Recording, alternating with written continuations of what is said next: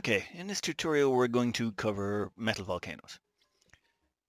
There's three different types of metal volcanoes you might have to deal with. Gold volcanoes, copper volcanoes, and iron volcanoes. And that's the difficulty level in that order. Gold is the easiest, copper is the medium, and iron is the hardest. The reason for that is the actual properties of the specific metals.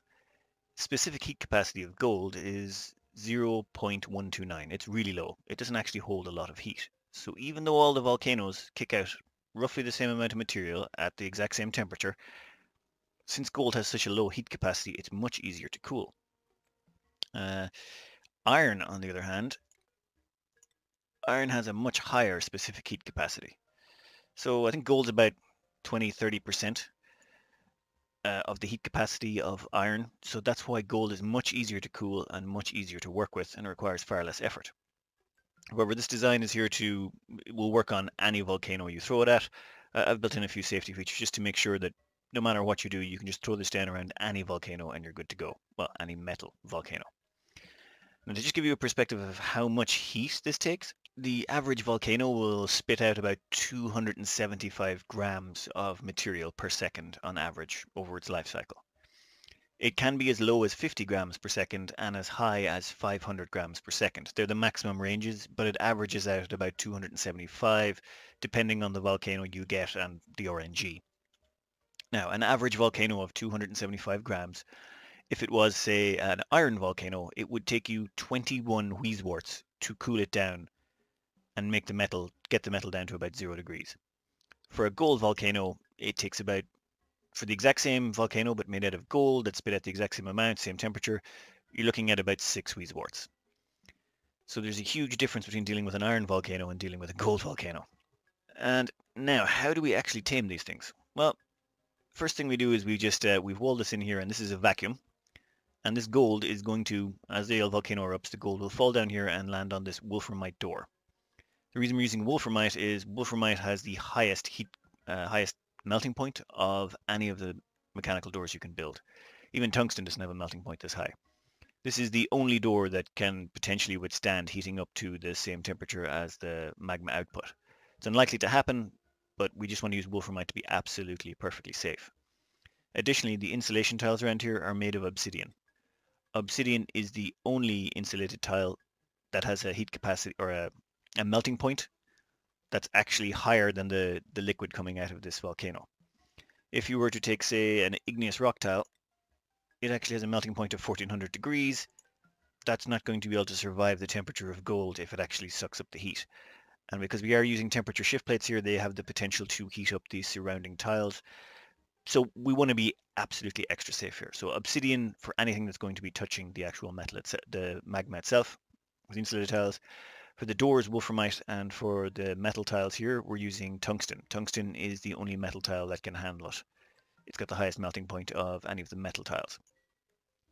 So that said, the metal will roll down here, and it will sit on top of this, and this temperature shift plate made of diamond will move the heat into the tile.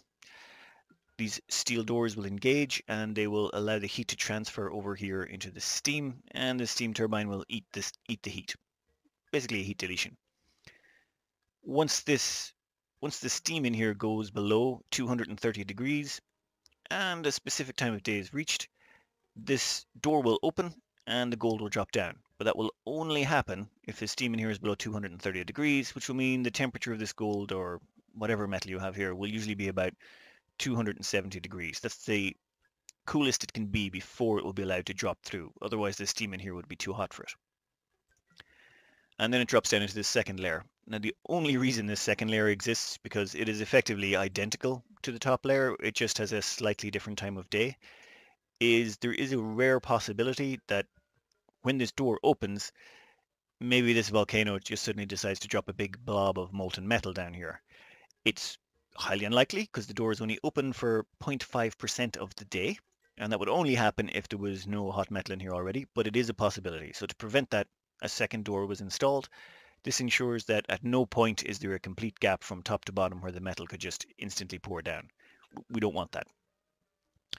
Anyway, these metals will be trapped here until they're cooled below 270 degrees, at which point the steam in here will have chilled off enough to allow this temperature sensor to go, yeah, it's cold enough, let them out.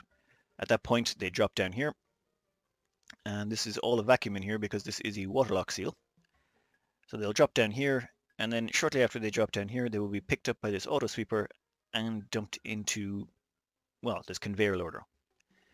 The reason we put them in a conveyor loader is conveyor loaders interact with the surrounding environment for heat purposes far better than, say, a storage chest or anything along those lines. If I was to put them into a storage chest, they would not exchange heat with the surrounding area quite so well. So by putting them into one of these conveyor loaders, they rapidly drop in temperature,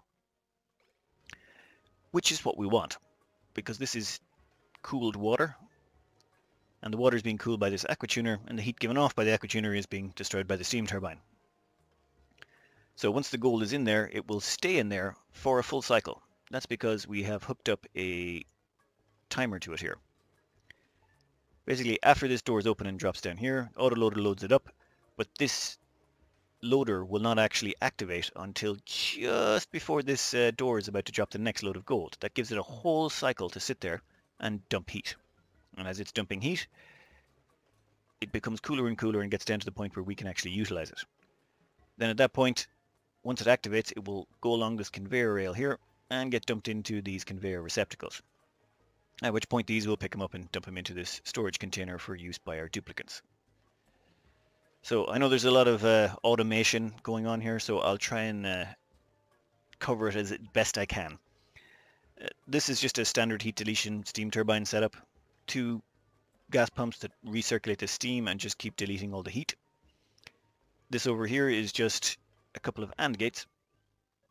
If the temperature in here is 230 degrees or lower, and the correct time of day is hit, open the door. Currently the temperature in here is well above 230 degrees, so that's going to keep deleting heat until it gets down below that. Until that point, that gold is going nowhere. And as you can see, it's slowly bleeding out heat, bleeding it out, bleeding it out. It'll soon be down to a decent temperature. This one here, exact same thing. It's actually hooked up to the exact same temperature sensor. So when it detects that it's 230 degrees in here, and a slightly different time of day, as in the opposite time of day is hit, you'll see here one is set to just at midnight and the other one is set to midday. When it hits a completely different time of day, it goes fine, and it's the gold drop down. Once the gold is down there, it gets dumped into the conveyor loader for a full cycle. If you look here, this automation is hooked up to the auto sweeper. So that auto sweeper will turn on at this time of day. And then the conveyor loader won't actually activate until this time of day, which means the clock will have to go all the way around, get almost a full cycle of cooling inside here. This will usually take it from 270 degrees to 40 degrees tops, at which point, when this automation kicks in and this actually activates, it will get conveyored through this cool water until the other side. We're well below 40 degrees whenever we get out of here, no matter what type of material you're using. And then this is also set up on a time schedule as well. This is just set to come on when none of the other devices in here are active. None of the doors, none of the sweepers, nothing like that. Now, one of the reasons I've set it so that it comes on at a different time to all the rest of the items is I want this whole thing to be runnable on a single kilowatt, 2 kilowatt wire.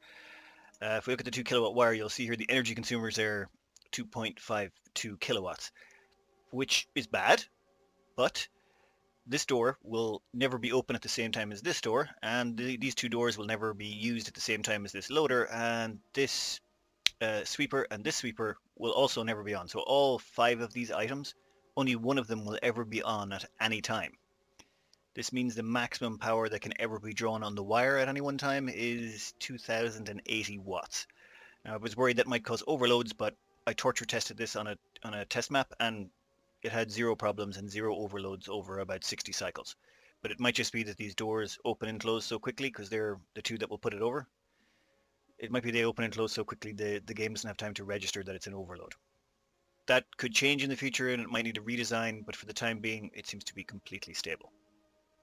Now, one of the interesting quirks of this though is this heat is running the steam turbine.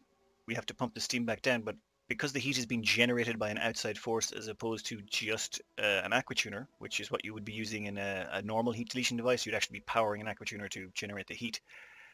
This actually generates enough electricity to pay for some of all this energy usage. I was in my torture test map when I was checking it out, the amount of energy generated was somewhere between about 35 to 65% of the power needs of this, depending on the cycle, were being actually produced by the steam turbine. However, we need some way to store that energy. Otherwise, it's going to turn on, maybe the aqua tuner's not on at the time or something like that, and the energy would just be wasted. So there's a tiny little bit more automation. I know there's a lot of automation in this build. And it's this power shutoff here. If you'll check here, this has basically gone off to our power spine.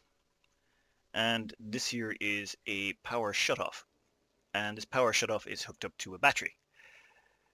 So when the battery hits 20% power, this will actually activate and engage power. So we will draw power from the main grid when the battery power in here goes below 20%. Once battery power hits 40%, we disconnect from the main grid. What this effectively results in is that no matter what, these batteries will not go above 40% each, meaning we'll have 60% space in both batteries. That way, when this steam turbine kicks in and actually generates electricity, which it's about to do now actually. Oh no, it's just coming down off one. But here we are now. It will actually top up these batteries. Now, I tried using just a single battery. However, I would still have too much overflow sometimes and some of the energy would be lost. At this rate, you actually manage to cut down on the power consumption of this from somewhere around, the average is about 550 to 600 watts to keep running this on an iron volcano, a very powerful iron volcano. With this engaged and with this little power management, you can actually reduce that power consumption down by, well, about 45% on average. So this is actually quite energy efficient no matter what you throw at it. The only downside, of course, would be there's some diamond temperature shift plates here, there's tungsten, there's steel, there's wolframite, there's a lot of different materials involved in this. And you have to create a vacuum to start. Now at the end of the video I have a sort of a quick time lapse or a fast forwarded video of me actually putting this together and making some beautiful mistakes that you can enjoy. So I'll play that at the end. But for the time being I'm just going to go over to a test map where I torture test this design and I'll show you this in full swing on a monstrous iron volcano. This is the nastiest iron volcano I could find. It ejects an enormous amount of iron in a very short period of time, making it one of the most difficult types to deal with. This design ate it for breakfast, not a problem. So, iron will flow down here. As you can see, that iron right now is 306 degrees. Temperature in here is 240. It's not low enough yet. It has to hit 230 degrees before it will allow those doors to open. Now this can result in a few awkward scenarios where this will just keep spitting out metal at the wrong time and the doors won't open for several cycles. So this will be intermittent depending on how nasty, let's say, your volcano is. Also, this design I hadn't actually implemented the full system yet. This was, let's just say it was the beta, so that's why it looks a little bit odd. And it's missing some of the pieces. But yeah. Where is it? Yeah, we're just coming up on the time of day. We're still... No, still not good enough. So as you can see, even though the metal's almost there and the temperature is almost quite right, it's still not going to drop the metal in time. And by the time it is cool enough, another eruption is going to happen. Oh, this here is the liquid pipe thermosensor. This is set to keep this water here at 10 degrees. That is actually powered by this aqua tuner up here. Now, one of the reasons I put the aqua tuner there, YouTube user Mike Hank pointed out that I had my liquid thermosensor too close to or not close enough to the device last time on one of my previous videos. What I've discovered is when this sensor activates, sometimes the water bubble in the tile will still get to move one tile more before the deactivation of the machine takes effect. So what I've done here is I've just actually put it one tile away from the measuring point. That makes sure that even if a blobs gets by, it'll still stay here long enough to cool off the rest of the way. This has made the system quite stable. Oh, and another thing you can do if you really want to turn the energy efficiency up to, well, 11, there's a few ways you can do that. You can, of course, flood this up here with oxygen or hydrogen and force the steam back down again. You can put in door pumps, or if you want to do something very simple, what you could do is just get some insulated tiles and block off some of the steam turbine inputs. What this does is it reduces the amount of steam required to activate it. And if you add on, say, a third battery, steel. At this point, the entire process becomes self-sustaining. As in, the amount of energy produced by this will actually be more than the amount of energy consumed. So it will actually become a net energy producer, and you will stop drawing energy off your main grid. Well, until this goes into its dormancy phase and the batteries decay a bit. Now, there's an eruption, piles on more metal, doors keep engaging and disengaging to destroy the heat. As you can see there, all the batteries are now fully charged. This system will never actually run out of power anymore. You can do that if you don't mind. This is an exploit, or it's not an exploit or a cheat, it's just an oversight, I think, by the developers. These things should not still function at full capacity when the inputs are blocked, but currently they do. So even with 4 inputs blocked, it now only takes 2 kilos of steam to run this, and these 2 gas pumps can keep up with it 50% of the time, so you're outputting a kilowatt of, well, yeah, an average of a kilowatt of power a second, and the gas pumps only take 280 or 480 watts of that, so you're coming up with quite a surplus. With a little automation, you could dump that back onto your grid if you wanted to. Oh, as you can see here, the iron dropped down, and it's now in this case, and you'll see it's actually quite hot still. That's because this one has not implemented the actual shipping loader. Let's see, conveyor loader.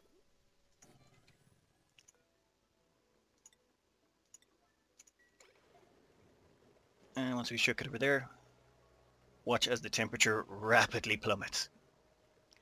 That's why we use conveyor loaders. Make them out of copper or gold. They have the best conductivity. And make sure there's a diamond temperature shift plate behind them, just to be extra careful. And they should run just fine. Oh, I stole the idea for using the conveyor loader to dump heat from a video by LifeGrow. He had a Volcano management tutorial as well, an old one, and it used these quite effectively for that. So that's where I stole that idea from.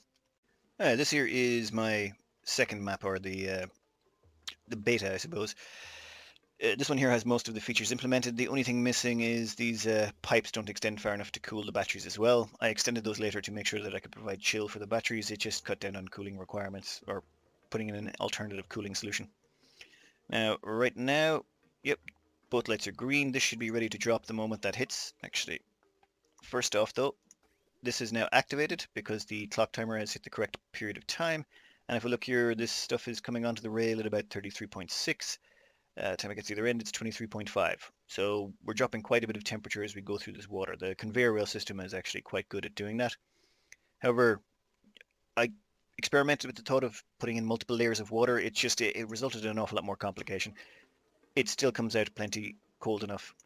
For example, I think 23 degrees is the hottest it is. That's perfectly fine.